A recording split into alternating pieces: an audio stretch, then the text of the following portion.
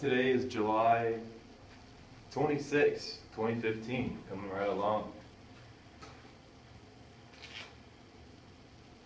Geology, the main principles in geology are very short-sighted.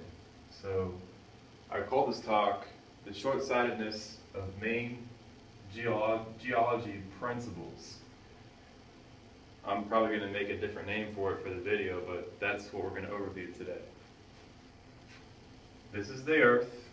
You have your inner core, your outer core, your inner mantle, and your outer mantle, and you have the crust. Now, I'm not saying it's perfectly differentiated like that. This is just representative of structures that would have taken time to form. As you will see later in this talk, why I'm pointing that out. Now, for the most part, geology and geologists, when they learn about the Earth, they have certain assumptions and they think about the world in the specific way that they're trained to think about the world in, to think about their studies in. But that leads to very poor reasoning behind a lot of the theories that they have. For instance, you have the principle of uniformitarianism. Basically, that's the principle of slow, steady change over time. It's the idea that what is happening now was probably happening in the past as well.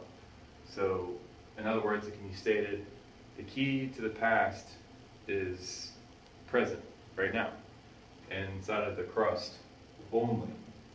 Now, the principle of uniformitarianism should be applied to the entire star's evolution as it cools and dies. But we'll go over that in a little bit.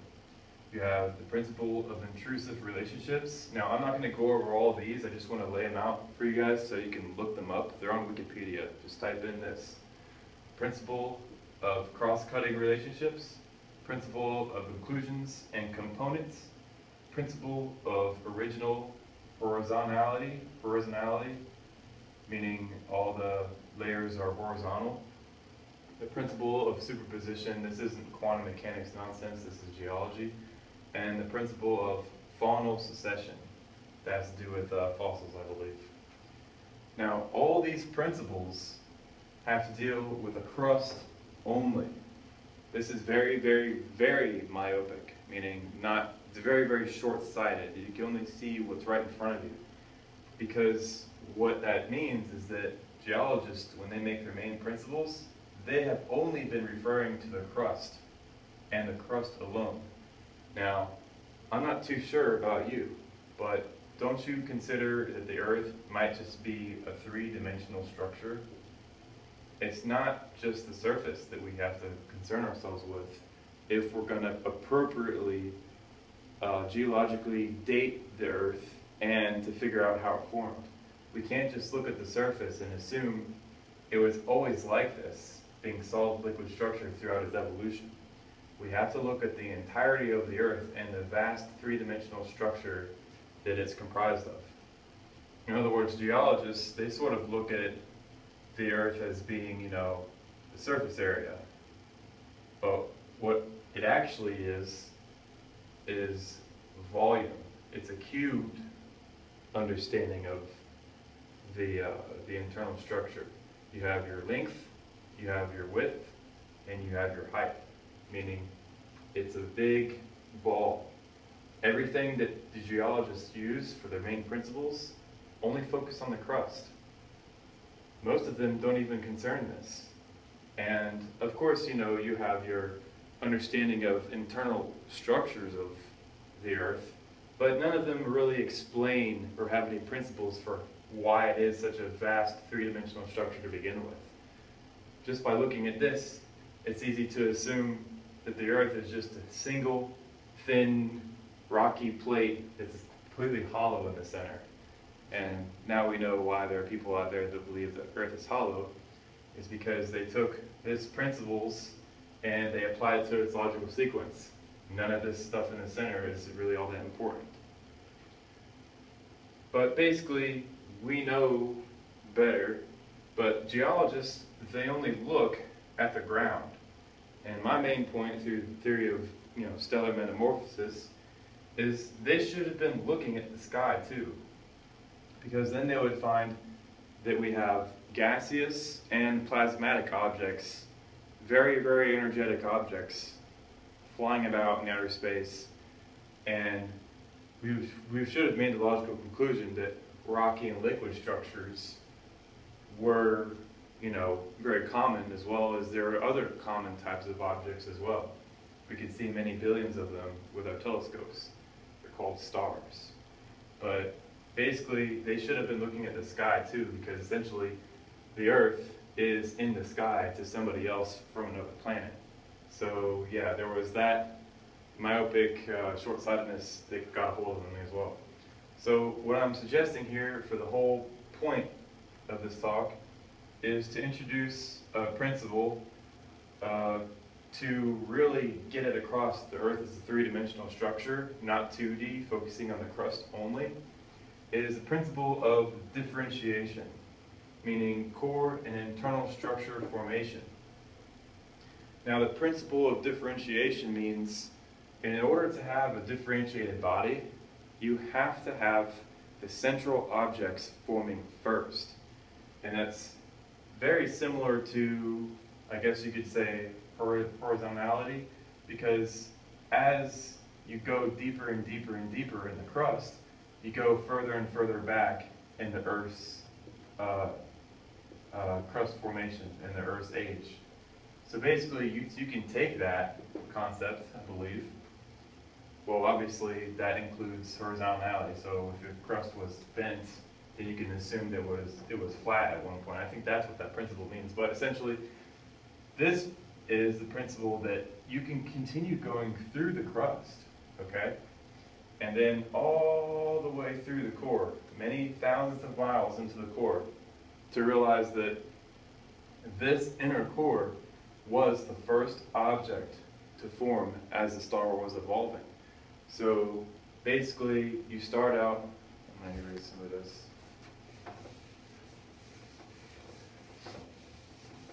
You start out with a really hot, big, bright object. Now, I'm not too sure how the star forms. There are many different ideas behind that. But once you have a really big, hot star that's forming, or that's formed, we can start from there. It gravitationally collapses, releases heat and energy very slowly, and it becomes smaller and smaller and smaller and smaller. But as that happens, you have the material clumping together in the center of the star.